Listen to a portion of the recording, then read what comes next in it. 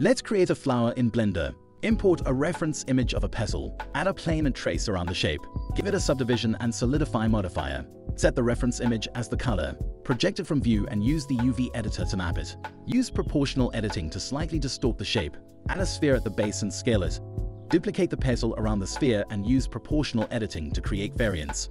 Add a Bezier curve, create the shape and add a sphere at the tip. In the Geometry tab, increase the depth of the curve.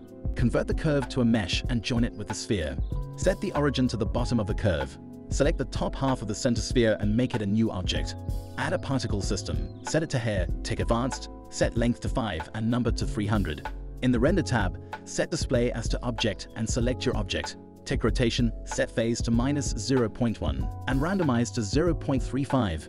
For the stalk, use a Bezier curve to model it and give it some depth. Add a reference of a leaf, trace around it and set the reference as the color. See you next time.